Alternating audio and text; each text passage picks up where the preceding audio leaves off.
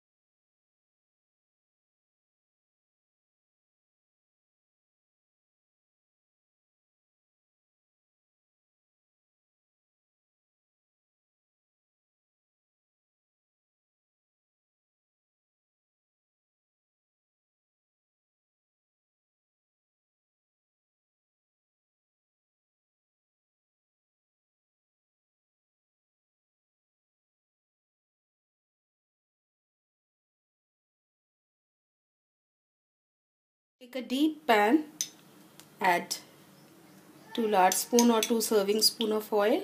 This gravy requires little more oil.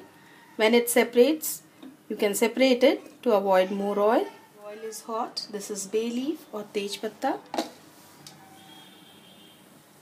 cinnamon stick, dalchini, 1 large cardamom. This is known as doda ilaichi, few cloves or long, and black peppers. Heat them properly. The onions, I have boiled them and run through a strainer to get a fine paste like this. And now we have to cook onions till they become light pink in color. This cheese, we have cut them thinly like this, and we have to stuff them with cheese. I have taken mozzarella cheese and cheese spread. Mix them.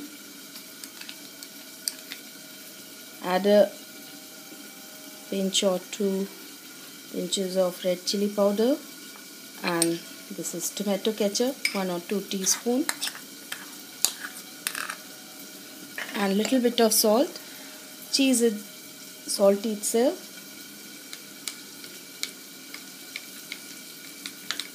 And now we have to fill our paneer cubes with this mixture like this.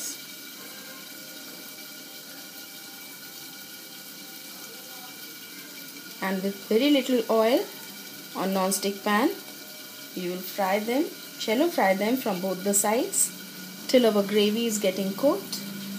We are doing this preparation. Now our onion has become pink. We have to add ginger and garlic paste,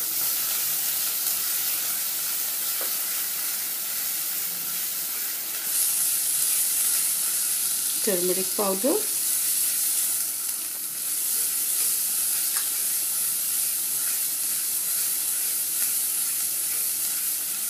red chili powder. Add according to your taste. If you like spicy, add more, and if you eat less spicy, reduce the quantity. I have taken 3 teaspoons of red chili powder, and this is coriander powder, 3 teaspoons of it.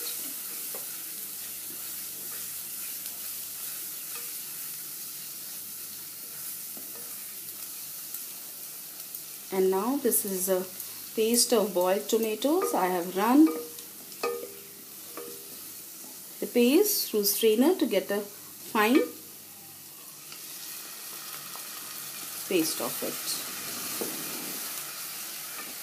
And now we have to cook this gravy till it leaves oil.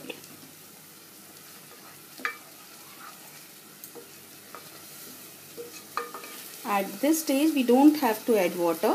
We will add water afterwards. Cover the lid for 2-3 minutes. Slow down the flame, and after opening the lid we will add cashew nut paste, in which we have grind our green cardamoms also, because it gives a very nice flavor, and all the dry fruits. So cover it. Add little bit of water.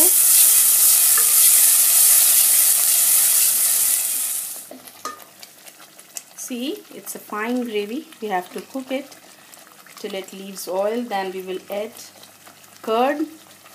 We have made a paste of our dry fruits, cashew nuts, almonds and watermelon seeds.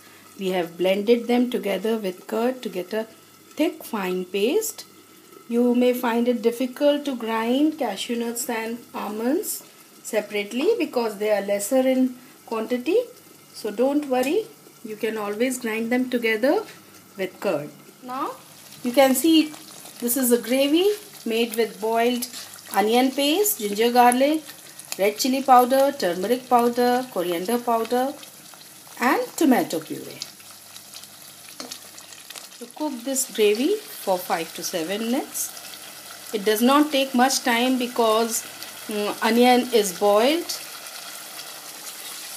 and tomatoes are also boiled.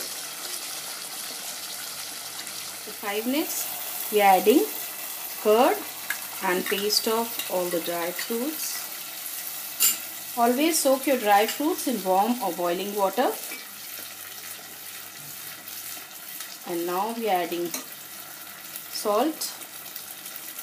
Add salt according to your taste. Taste it after the gravy is ready, and if you require, this is ready-made garam masala powder, 1 teaspoon of it. And always try to cook this gravy in a deep pan, because you may see the gravy is getting cooked and it is coming out of the pan. In the end we will going to add cream. Now slow down the flame and cook on slow flame till it leaves oil or the oil gets separated from the gravy.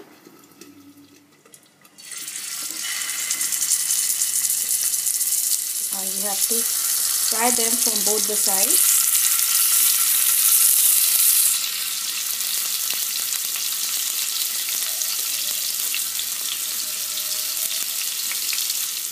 Our pieces are ready. Cheese has started melting.